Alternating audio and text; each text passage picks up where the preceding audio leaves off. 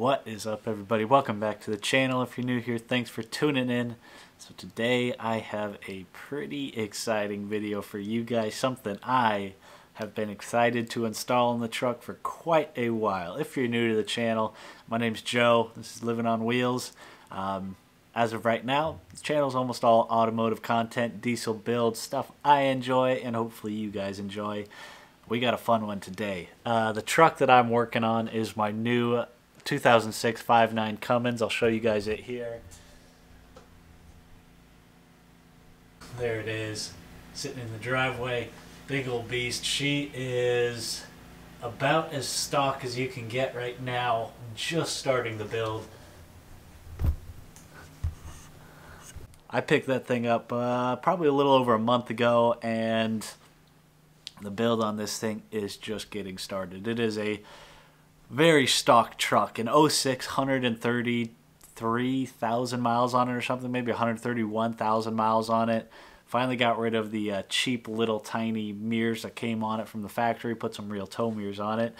Just put that video up recently, but there's one thing about diesels that I love, and that is the sound of a good straight piped diesel.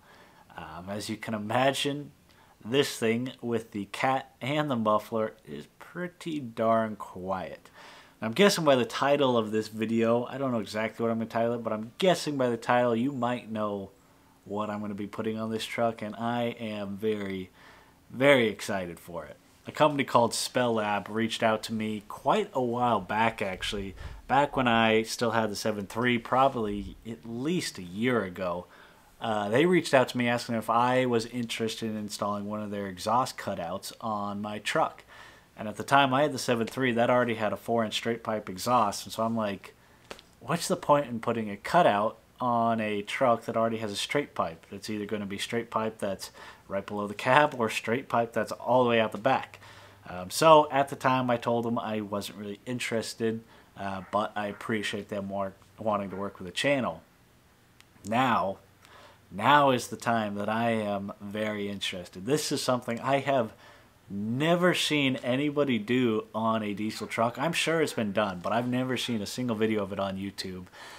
And I'm pretty excited for it. So I reached out to Spelab and I said, hey, I know this was a while ago that you wanted to work with the channel, but I have this new truck and I would love to try out your product on this new truck. And they were extremely gracious and said, that's awesome, we'd love to still work with you.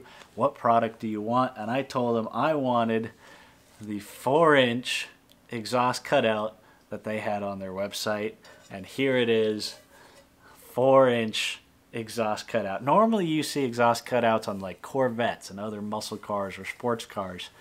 You usually don't see exhaust cutouts that are 4 inches. But here we are, we got it. I've had this for about a month now, sitting on it, waiting for the right time to install it, and today's the day that it's finally going on the truck. I am very excited for it. I wasn't sure the quality of the product, I'll be honest. Spelab, I believe, is a Chinese company, and their prices are really affordable. I don't remember exactly how much this kit itself costs, but it really wasn't that much. Far less than a straight pipe exhaust system, I can tell you that. And by the looks of it, we got stainless steel piping that is pretty thick, probably 16 gauge. And the welds on it, I would say they're probably laser welded. Not sure how well you guys will be able to see that, but the welds on it are surprisingly good. You guys know I want to give you guys my honest reviews and initial impressions. This is far better than I expected. So Spelab, to you, good job. And there are higher end systems that when you open one valve, it'll actually be a 2-valve system. So it'll be essentially like you press the button and a valve in this pipe closes and a valve in this pipe opens. So all the exhaust gases will be coming out here.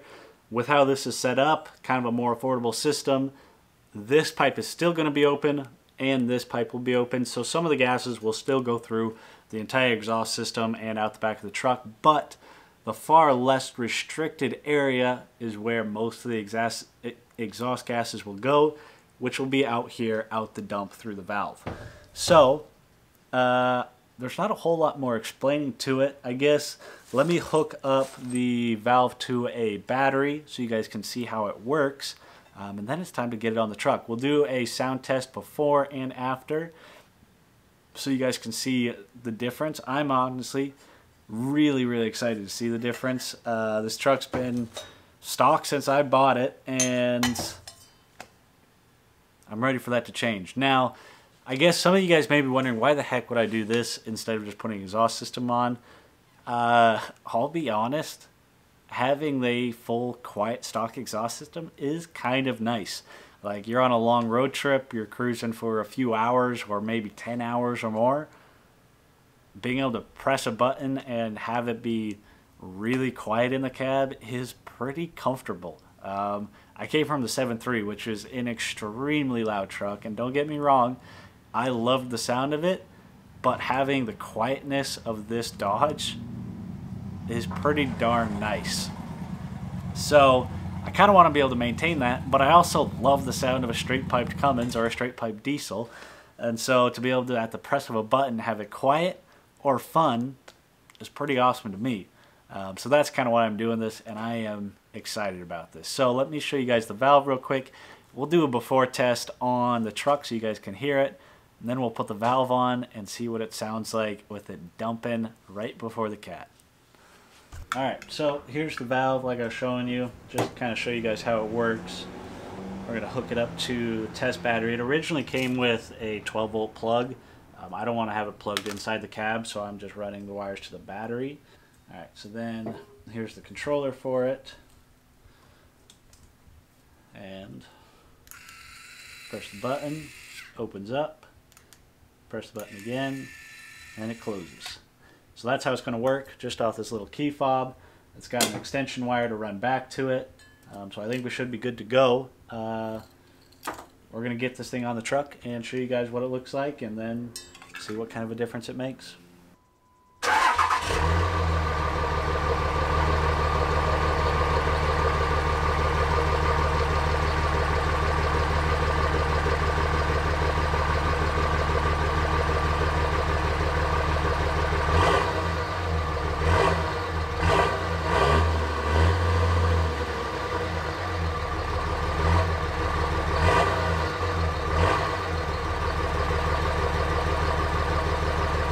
Alright guys, so we actually didn't film the install of it. It was kind of a tight quarters down there under the truck. It'd be nice to have a lift, but working in the driveway right now.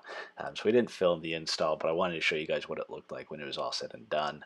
It was a pretty darn easy install to do. As you can see, we just cut out a small section of the pipe to fit the valve in, and then we put on 2 butt end clamps or band clamps on each side. And it seems to seal up just fine. It's nice and sturdy, held in place nicely, doesn't move around. I mean, it's pretty solid in there. Now, unfortunately, we didn't have enough room in front of the cat to put this valve in like I was originally hoping to. Kind of a bummer. So I figured it wouldn't be quite as loud or as good sounding as I would have hoped, but this was a pretty good spot, and we had plenty of room to work with, so we ended up putting it back here. You may be worried about the clearance of how low it hangs, and it actually doesn't hang as low as it looks like. It's actually still above where the cat hangs down from, and it's well above where the transmission crossmember is. So I'm not too worried about clearance-wise. If I'm hitting this with something, I'm going to be hitting a lot of other things with something. So clearance-wise, it's not as bad as it looks. It actually is pretty tucked up in a way, and it's not interfering with anything else down there, which is what I wanted to make sure of. Alright guys, a little while later, got a little help from my cousin. Thank you to you for helping me out. The exhaust valve is installed. I haven't started it up yet. I have no idea what it sounds like. I've just checked for function, so it opens and closes. Now it's time for the first startup. The install was pretty darn simple. We ended up just cutting out a little piece of the exhaust pipe. I was planning on putting it in front of the cat like I was saying, but there just wasn't enough room. The pipe started to curve before, or at least there wasn't a long enough straightaway to put the cutout in. So the cutout is after the cat, but before the muffler. Not ideal, but it is what it is. At some point I'll probably go through and cut the cat out and do a cat delete. and then it'll be just the muffler or the exhaust cutout. But it is what it is for now, working with what we got.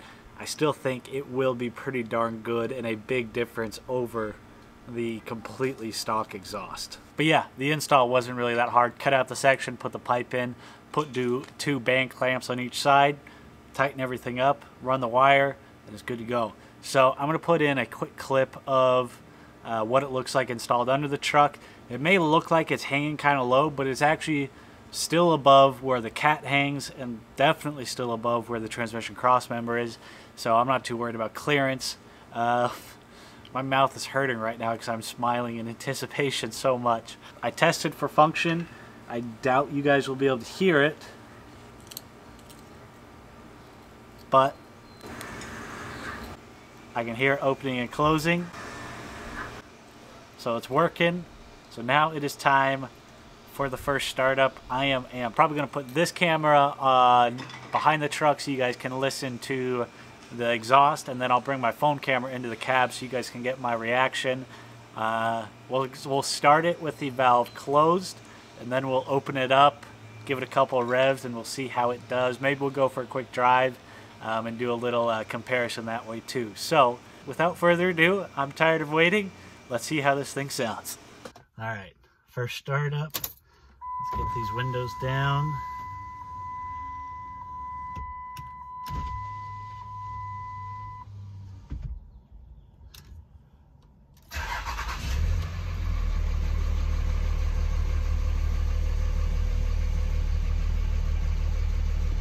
Alright, so that sounds, I would say, totally stock. I think I can hear a little exhaust leak down where the valve is, maybe.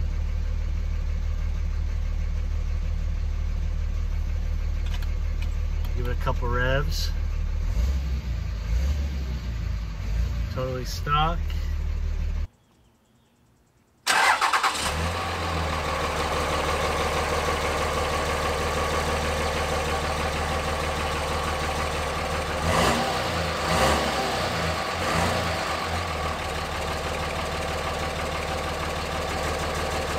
Now let's open it up.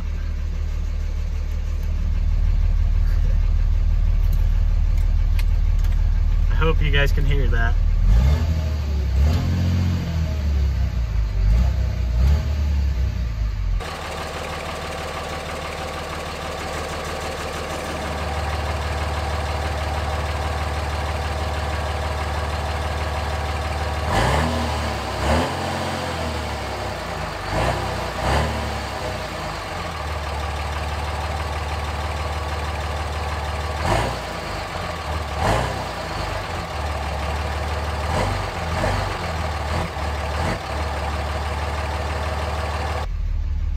Cat definitely still muffles it, but it's got definitely a little more throat to it.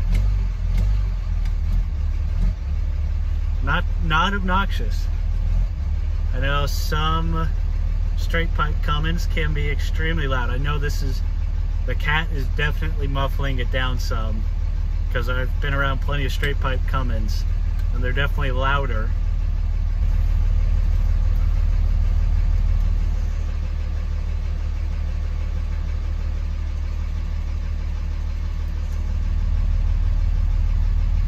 That's pretty awesome.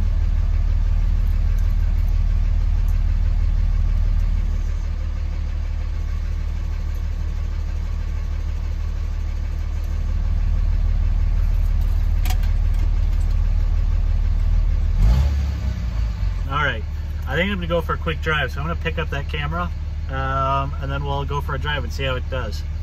Well, alrighty guys, back in the driveway. Here, let me turn the truck off so it's not quite as loud. It's probably not that loud.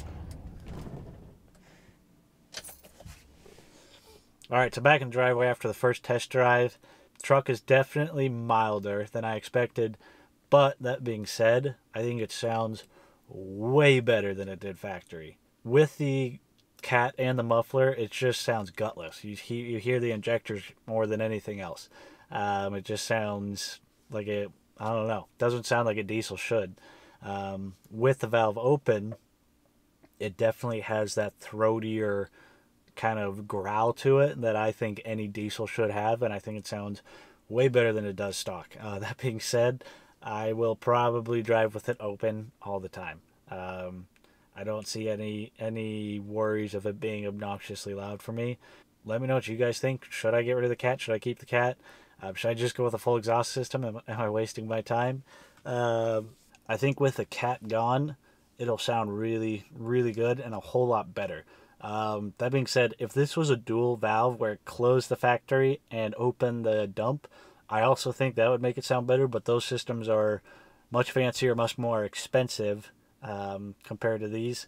As far as the build quality of this thing, I'm pretty happy with it. It opens and closes really quickly. Like I've been with some exhaust valves that are really slow turning to open and close, and this one is really quick, which is pretty nice. Like I showed you guys, the welds on it are top quality. The stainless steel on it's pretty darn nice. Overall, there's not a whole lot for me to complain about. It was a pretty solid kit. If it came with clamps, I think it should come with clamps. So Spelab, if you want to throw clamps in, not cheap clamps, like actual quality clamps, even if you bump up the price a little, I think that'd be better, instead of making the customers go and source their own. Especially since it's stainless steel, you're not going to be welding it in yourself.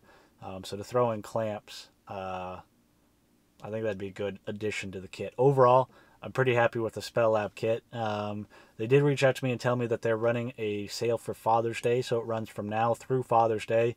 And I think they said it was, 15 or 20% off, which is pretty sizable. Oh, the neighbors are walking by. Hello, neighbors. Yeah, I think they said it's 15 or 20% off through Father's Day. I think the code was Fathers, but whatever it is, I'll put it down, or I'll display it on the screen, and also put a link to Spelab down in the description. If you guys want to check it out, go check it out. If you want to buy a thing, go buy something. They have everything from like 1 inch all the way up to maybe 5-inch valves. So literally, whether it's for your truck or for your car or whatever, they have a valve for it, and for my initial impressions, it seemed to be pretty good quality. We'll see how it holds up over time. I'll be letting you guys know on that one, but overall, I'm pretty happy with it. The truck sounds so much better than it did factory. It's got that throat to it, which I think it should, as any diesel, especially a Cummins, should.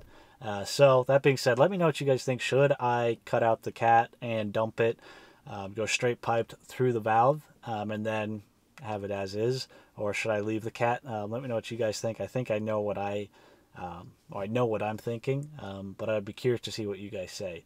I'm also curious to go back and review the footage of this back behind the truck to see if you guys can actually tell a difference. Hopefully the audio turns out pretty good. The mic on this, actually my official camera, is decent, so I think you guys should have been able to. With that, I think I'm going to call an end to this video. I should have a video coming up next week for installing the fog lights on this truck. You guys know, if you guys been around for a while, I had rigid fog lights on the Ford. Those are going on this truck. Without a doubt, one of the best mods I've ever done to any vehicle is those fog lights. I love them. So stay tuned for that video.